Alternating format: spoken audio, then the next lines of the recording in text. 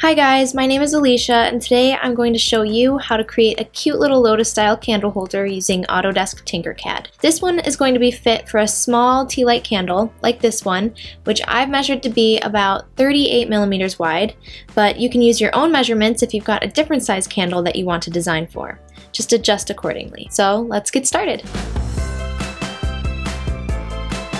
First, we will want to create the base of our candle holder so that our little tea light candle has a place to sit where it won't slide around. To do this, we're going to grab a cylinder from the Geometric Shapes panel to the right. But I find it helpful to switch the grid snapping to 2 in the bottom right hand corner of the screen first. This allows us to make sure the cylinder will snap easily to the center of the work plane. So grab your cylinder and drag it to the center. And I'm going to make my candle holder a light purple color first.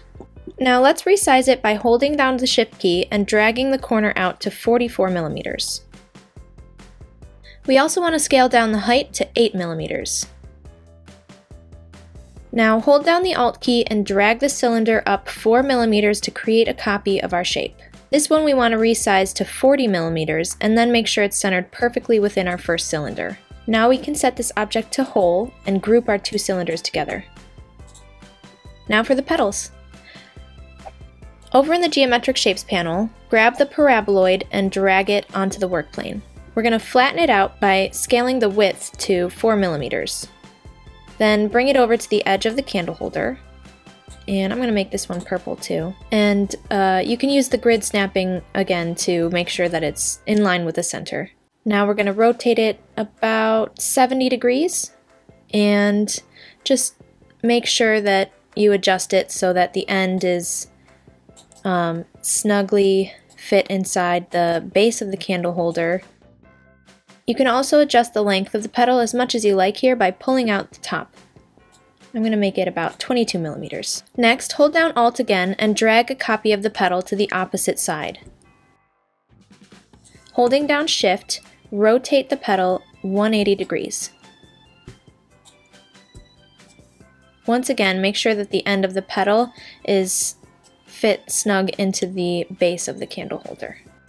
Now we can grab both petals by shift clicking them to quickly duplicate them when we hold down Alt. If you hold Shift while rotating, it'll snap the rotation to 90 degrees. Continue this process to duplicate the petals all the way around. Now we're going to grab just one of the petals, duplicate it, and we're going to make this one a little bit shorter. Now we're going to rotate it up about 22.5 degrees, and we also want to rotate it to the side about 22.5 degrees. Then move it over so that it rests between these original two petals and make sure that it is inside the candle holder. So now we're going to use the same process to duplicate it around the base of the candle holder.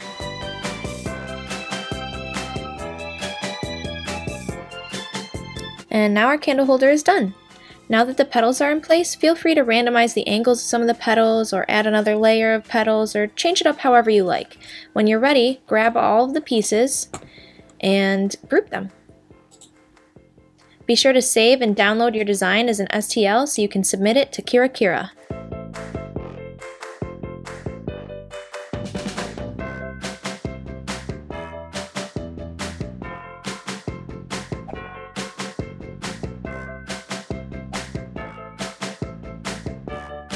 Congrats on finishing your Lotus style candle holder. You can use the techniques you learned in this lesson to start tinkering around with different designs and hopefully come up with all sorts of unique candle holders. We'd love to see what you can come up with, so please share your designs with us on KiraKira.com and feel free to explore more classes on the website. Until next time, enjoy your Lotus and have fun!